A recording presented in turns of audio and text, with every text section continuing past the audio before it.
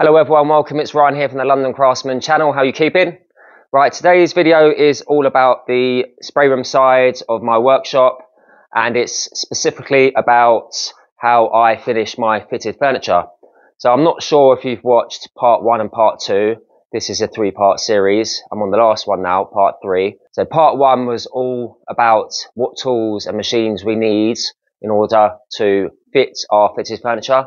And part 2 was all about what tools and machines we need to make our fitted furniture. Yes, I know it was back to front, but I started with the site kit first because I had the site kit out. But anyway, today is all about all the machines that you see around me. It's about my racks, it's around the booth, it's around the fans. I'm going to show you everything that you need, or what I use, shall I say, in order to spray your fitted furniture with an airless sprayer. Pretty easy, pretty quickly, enough to get you going. So if you watch part 1, 2 and 3, you should have enough information there to buy all your tools and machines to make your furniture, finish your fitted furniture, and to install your fitted furniture. So if that floats your boat, you want to find out more, let's stay tuned, watch to the end, and I hope you enjoy.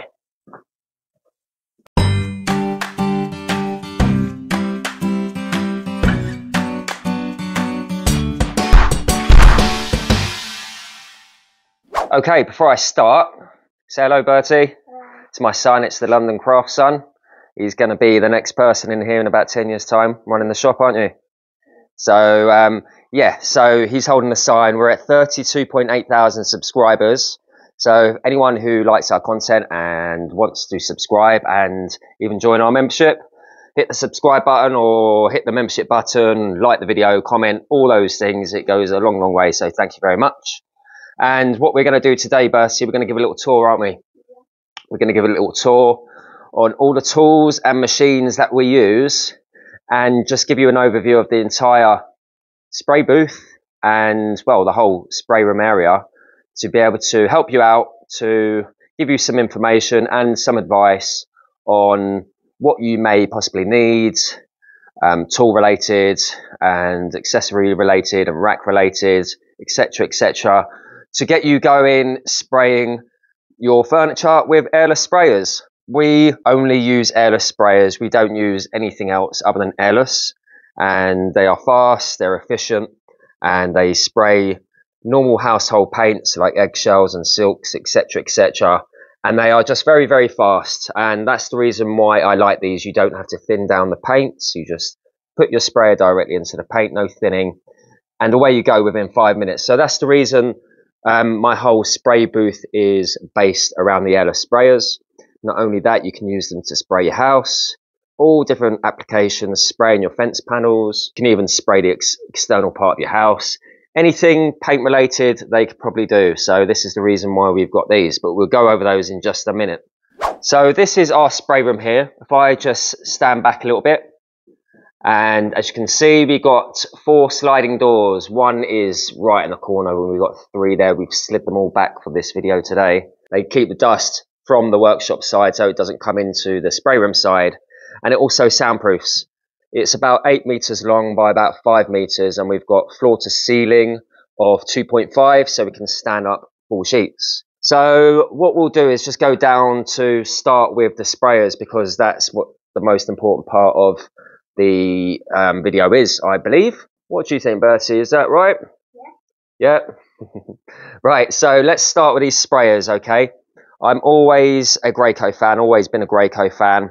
And like I said a moment ago, that I always use airless, and I just find airless very fast, they're easy to prime, easy to clean, and they give you a very good finish. They don't give you an absolutely flawless finish, as in like your car or HVLP spray, but very, very good. Definitely good enough as a paid finish for a customer. I've been using these, I don't know, 8 to 10 years now. I always forget, and I've not had one complaint. All the customers love the finish that I give them, and that is just using eggshells and silks. So I've had loads of these sprayers, from 390s to the Pro Step to the handheld one. And here we've got 2 of the bigger ones. We've got the 595 and the 695. So this is probably the best one that you could probably buy from Graco, other than one that they have got coming out very soon, I cannot show you anything. I've got one that I'm testing right now, but hold tight. They've got a fantastic version coming out very, very soon, and I'm going to be excited to show you that. All right, so stay tuned for that one. But these are just animals. They'll just spray through anything. You can attach 2 guns to these. So these are basically there to paint warehouses, houses, all massive, massive areas, you know, pumping out tons of paint really, really fast. You know, they're probably overkill. They are overkill for what we do. But, you know, you buy an expensive machine, you get one that lasts, it's going to serve you for years and years and years. 20 years you probably get out of these as long as you service them. I generally use these 2. One is basically for colours and one is for whites. I am testing this one, so it's a little bit mixed up at the moment. So I believe that is my colours and that is my whites. They do the job really, really well. So these are all 110. You won't get a 240 volt sprayer, I don't believe. They run off one of those yellow 110 transformer boxes, which is fine. They all do it. All the airless sprayers do it. So when I spray, I can spray from anything as low as 1200 psi, because these work on really, really high psi's, anything up to 3300, I believe. But we don't want to spray that high. We want to get the spray pressure down as low as possible to give us the best quality fan from the gun or the tip. So we go from anything like 1200 up to 2200. It all depends on the paint that you've got and how cold it is, the viscosity of the paint, and a few other factors. But yeah, generally it's between those pressures that give us a nice finish. So they are the 2 sprayers that we always use. So if we move over here, what I should really do is show you the paints that we use. I'm a believer of the silk paints. You would probably laugh at me, and anyone who's watched me only today and is hearing this for the first time, you'll probably just gasp. But I use silk contract paint for my top finish quite a lot of the time for my white finishes, and trust me, it gives you a very, very nice finish and very durable. And again, you're going to gasp again because I do 3 coats of this directly on top of MDF rather than an undercoat. We used to do the undercoat back in the day. Use this acrylic undercoat, primer undercoat for our first coat, sand it back, and then do 2 of the silk or an eggshell. But I did an experiment back in the day where I did 3 of these, and it is absolutely spot on. It's such a tough paint. So when you do spray it on, you sand it back, it's actually ingrained into the MDF or the ply or anything that you're spraying. If you do want to try it and test it, you'll probably turn into a believer, and you'll probably go, yeah, this is actually a really good technique. And it just means you're cutting down from swapping and spray it. You're swapping the paints over on your sprayers from the primer to the top coat all the time. And I do the same with the eggshells, okay? So if I'm doing a coloured paint or coloured eggshell, as you can see here, we've got the coloured tintable version of the Johnstones, and we've got a white. If we are doing any of those, we would do the same technique. It'd be 3 of the colour, or 3 of the white eggshell, or 3 of the contract silk. And it works really, really well. The reason we got these 2 out is because we've got 2 undercoats that we use for priming edges in the workshop. Just wanted to show you that. So anything, when we're stacking up all our materials to sort those MDF edges out, if it's going a dark colour, we've got a dark water-based undercoat. There's a light colour, we've got a white undercoat, okay? All water-based. I don't use anything else other than water-based. So they are the paints that I use. So if we're going to go to the accessories now, as you can see, we've got a selection of tips. So the green ones are the ones that we want to use. They are fine finish, and they are the ones that we're going to be using for spraying our furniture. They atomize the paint a lot more finer, and it just gives you a very nice pattern, a spray pattern, gives you a nice mist. Blue are generally for walls and ceilings and those kind of applications, but green are the fine finish, low pressure, as you can see, FF, LP. They're the ones you want to go. My go-to tips are a 310 or a 410. So the 3 in a 310, if you double the 3, that's 6, that gives you a 6-inch fan width, and the 10 is the size of the hole in thousandths of an inch. There are graphs out there online to be able to tell what tip you need for what paint you're going to use or varnish, etc. So depending on how thin you're spraying, If you're doing a spraying a varnish or you're spraying something a lot thicker like an emulsion, then you'll need different tip sizes or different orifice sizes. The second part of the tip number you'll need to change. So I've got a selection, and then, you know, loads of these are probably old, but we have got numbers from something like 514. What else have we've got? So we've got 410. We've got a 208. We've got a selection, and we just try them all. But again, the 310 and the 410 are perfect for doing small to medium-sized panels and backings pretty quickly. So they are the tips, and other bits that we use are filters. So you're going to want a selection of filters. So these go in the manifold, so they will go in that part of your sprayer. So these machines have three filters.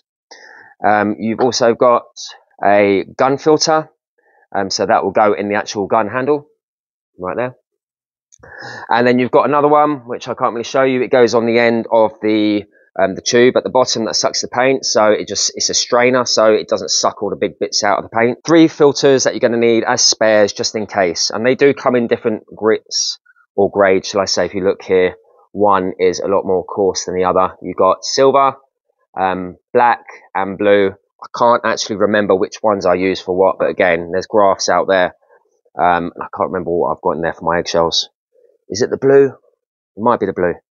But anyway, so they're the filters that you're going to need, and we've got a spare guard for the ends of the gun, just in case one goes wrong. We need a spare. Always good to have spares. Isn't it, Bertie? Yeah. Always good? Yeah. What else can you tell the viewers? You don't know? All right, come up with something, all right? Tell me later. All right, other things that we have, okay, we've got lubricants, throat seal oil, so where your piston goes up and down here, squirt a little bit of oil on the little piston there just before you use it, 1 or 2 drops every use. Oil, it's WD-40. Oh, that one's WD-40. I use WD-40 to get me out of trouble sometimes. When I didn't have this one, this is the correct one. This is the oil. This is called throat seal oil. But, you know, an oil is an oil, but the correct one to use is the one that they supply you with. We've got other bits. Let's go through all the little bits and pieces. A toothbrush to clean up all my tips and the guns, some filters. Oh, let me try and brush your teeth. He doesn't want, yeah, so you're not going to do it. You're going to test it? We've got a good mask with the correct filters for vapors and spray. We've got rubber gloves, vinyl, size large, a little broom, a nice brush, just when the piece goes on our rack over there. If it's been sitting on the rack or it's on its second coat, it's been there for a couple of days, even though Sean does dust it off in the workshop, we just go over with the brush with the fans on, so it's sucking that dust out before we go ahead and spray, just to make sure there's no debris that's fallen on them. Bits of sandpaper, so if it comes in and I just notice something that's just a defect or a little bit of filler that's been missed, for example, a little rub with a 240. Hand roll, just when the guns come out of the bucket, about to use one, I do shake them off like so, really hard, and then I roll up some tissue paper and just dab the end of the gun, just make sure I don't get any drips on my work as I'm spraying. And one thing we've got is this strange little tub, so they go over your paint tub like so, and that just allows you to cover your paint up for a day or so, or however long you need it, and your hose will come through. If I give you an example without showing you too much, like so, okay, like so, yeah, and that saves the paint. It stops the air getting to your paint and keeps it nice and fresh and stops bits and pieces falling in it. Okay, so I just wanted to say that just below your sprayers, either use Corex or some little boards that, you know, because you are going to get spillages when you're taking the lids off these filters. You will get a drip of paint dropping down, etc., etc., and it's going to drip on the floor. So I've got Corex that covers the whole of my floor, so it's been down for 5 years, and I thought every year I'd have to change it, but I haven't, and it's white to reflect the light. But it cleans, so if I spill paint on it, I can just wipe it up. But these 2 MDF boards do a great job. They're just absolutely covered. And if I didn't have those there, then the floor would be just a mess. One more thing is always cover your sprayers up. These are expensive machines. I've got this really thick, heavy-duty blanket that goes over all 3. Even though airless spray doesn't give off a massive amount of overspray compared to HVLP, it's probably like 10%, you still get some floating around in the air. You don't want spray landing on your machines, and it's just not the way to look after your tools. Look after your tools and they'll look after you. So I think next we'll move on to the fans, okay? So with the fans, they do a great job for us. They're very cheap. They are from Amazon. I'm going to leave links in the descriptions in the video description for you to pick up anything that you see here. Just to let you know, if you do buy anything through my links, I do earn a small amount. So if you do, that's really greatly appreciated. It helps support the channel and all the time and effort we put into putting all this information out. So these two fans are 400 by 400. They do a really, really good job. And as you can see, can you see any spray above 3 foot high? You know, this is 5-year-old Corex, by the way. You can still see the OSB through the walls. There's no overspray, apart from when I've gone a little bit mad here and there. But I'm spraying, you know, I've probably sprayed 500 litres, more, 1,000 litres in the past 5 years over this Corex, and these are clean as a whistle at the top. So what I'm trying to say is the fans do a really, really good job for me. When they are on, this door is open, so it sucks the fresh air in.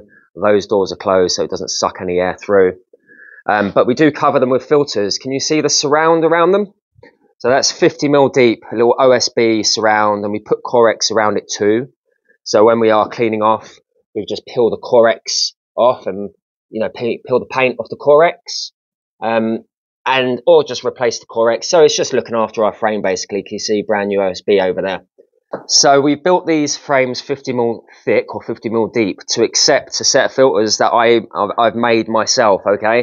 So I'll put a little link up on a video that I made to be able to make these filters for something ridiculous like 80p per filter using a roll, and I'm going to leave a link up there right now, the photo of my video, and obviously links in the description. But Bertie is showing one now. It's just over 400 by 400. Oh, sorry. As you can see, it's 50mm thick at the top. Okay. And we've got loads of these and we've stacked them. Well done, Bertie. Once we've made a load, because they're so thick, when you've made 100 or so from a whole roll, they take up the whole workshop. If you look at that video, you'll see how many we had. Just get 2 OSB boards or whatever you want and squish them all together, and they'll squish as close as maybe 6 inches. Wrap them up with a bit of handy wrap, and that's one good way to store them. And you can just slide them out one at a time. But anyway, that's the roll that we use, and they're really, really cheap. They do clog up after maybe an hour. Yeah, if you just demonstrate one in there, they'll go in there like so. And they do clog up. You'll see that the top layer clogs up first. So if you do want to just keep using that filter, just rip off the first 10mm, pull it back, and you'll get a bit more life out of the filter. You may be able to do that twice. Okay, so remember these fans go straight through to the other side. I've got a fence on the other side, so it does not matter. Yeah, so it's basically a stud wall construction, this, and it goes straight outside. So that is the fans. So if we look above, we've got a piece of timber if we need to hang anything from it. Caution wet paint, yeah. Paint shed sent me up that with a delivery, so it went up. Above it, we've got a nice skylight, natural light directly above the work. Is fantastic. I love that. It's nice and bright in here. Look, really, really bright. Yeah, other things that we've got this table that I made myself when we built the workshop. Splayed legs. It's about, I don't know, 800 long by 600 deep, and I'm guessing about 800 tall. On the top of the table, it's all covered in handy wrap, so the plastic stretchy wrapping, we've wrapped it all up, so every couple of years we peel that back and it's a brand new bench underneath. I'll give you an example. Can you see? Brand new underneath. So if you want to see a video of me cleaning up the spray booth, how much paint that we got off the Corex, how it just peeled off like an orange peel, and brought it back to brand new Corex within half an hour, watch the video above. It was really, really, really quite awesome, really. Above it, we've got a turntable, so we can just put a piece of wood on the top and we can spray it. and we can spray it and we can spin it, etc, etc. But he wants me to spray, so maybe we'll do a little bit of spraying in a minute. Okay, demo, but we'll do it after the video. We'll do it after we've showed them everything. Okay, so yeah, that's very, very cheap. That's from Amazon again. It's just dirt cheap. Don't buy a stupidly expensive one. We've got a bit of a coat hanger here. I've just screwed it on and it just holds my gun really nicely. Every time I'm spraying and I'm finished, it just hangs up on there. While we're talking about the gun on one of them is a 3-meter hose, I believe, to cut down how much paint that you need to buy, because these airless sprayers, they do take about a litre of paint before it gets to the gun and getting all the air out. One's longer than the other, but I have got one short hose and one longer hose. It just minimises how much paint you're going to need to do your project. Other bits are just have spare bits of Corex around as well, like so. As you can see, it's got tons of paint. It's just plastic floor protection. So for example, if you are spraying a thin piece of wood like so, you could just place it on your Corex and you can spray it. It just sprays the Corex, and then you could just remove it. You could do a couple like that. Just make sure you just don't stick it back down on the wet paint. But when you finish, it just protects your turntable. Otherwise, yeah, it just becomes a mess. So Corex is good. When it dries, you just peel that Corex off and it just looks brand new again. And you just keep reusing it and reusing it.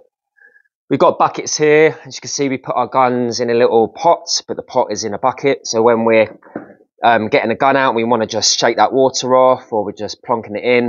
If we get any spillages, it will go in the bucket. We've got a spit bucket here as well. So if you get a blockage, you need to spin the tip around 180. Fire it, we fire it in here.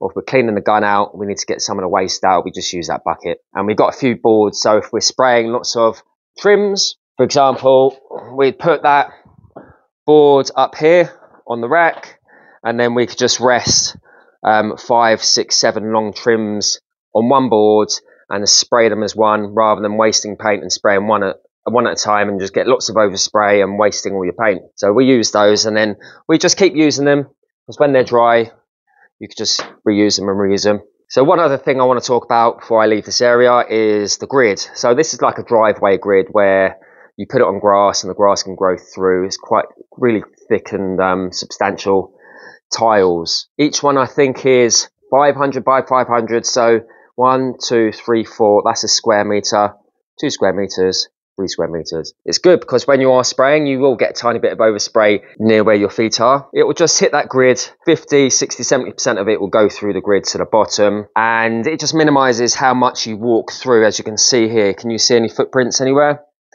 No, I don't have that issue where I'm walking paint from where I'm spraying to anywhere around here. So the grid does a fantastic job for that. If I didn't have it, it would just be a complete mess. Imagine I'm spraying here. I'm spraying without anything. It's going to go on a Corex, be a puddle of wet paint, and it's just going to go everywhere. So well worth investing in this. We haven't got much more to talk about in here other than the racks. Okay, so the racks play an important role in making a great spray room space. And we can go through 2, 3 jobs in one hit in what we have here. We've got one entire wall of twin slot shelving. We have wasted a few slats at the top, storing extra long pieces. And we've got 1, 2, 3, 4, 5, 6, 7, 8, 9, 10, 11, 12, 13.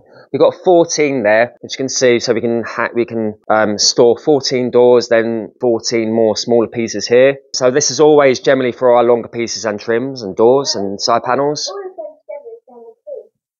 So, oh, you counted the top ones as well. Okay, well, if I didn't have those, we'd have more, wouldn't we? And over here we got wheelable ones too.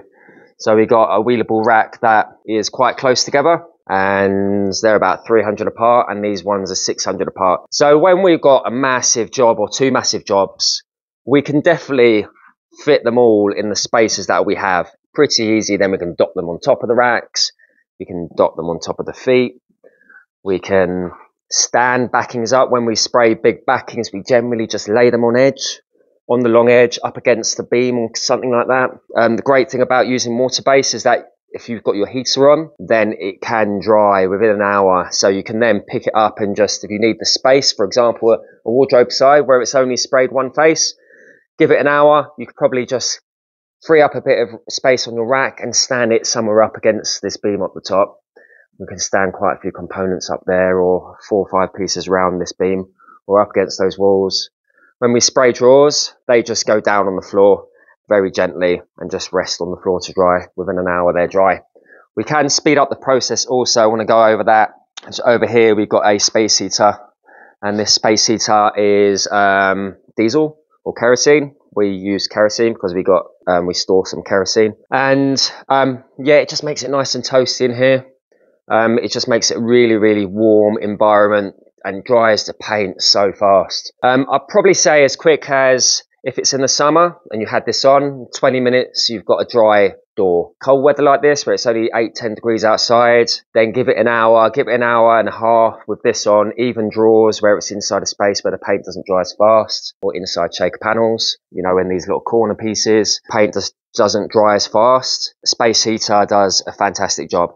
So yeah, I think we've gone over everything. We've gone over the sprayers, we've gone over all the bits and pieces that we need, all the paints, why I spray the 3 coats of one paint without doing an undercoat, and racks, spray booth, lights, the amount of space you need. Don't think I've missed anything, but I will leave links to everything that I have, or everything possible, in the video description. If I was to give you one word of advice, go and spend as much as you can on a sprayer. Don't skimp, don't buy a no-name brand. Get something like a GX21, I believe, or a 390. 390 is a great machine. Buy them secondhand, or Spray Direct are absolutely fantastic with their prices and their customer service. So there you go. I think that is the video done. I hope you have enjoyed everything, all the information I've given you. So there you go. I hope you liked the video. If you have, like and subscribe, especially subscribe. It goes a long, long way. Bertie, you holding that camera nice and still? It goes a long, long way. And it just means a massive deal to us, as we're a small channel and we put lots of time into making these. And it's basically all the information that I've learned over all my time spraying. So remember, we've got part 1, part 2, part 3, everything that you need now to make your furniture, finish your furniture, and install your furniture. I hope you enjoyed. I'm going to leave it like that. Take it easy. See you next Sunday. Bye for now.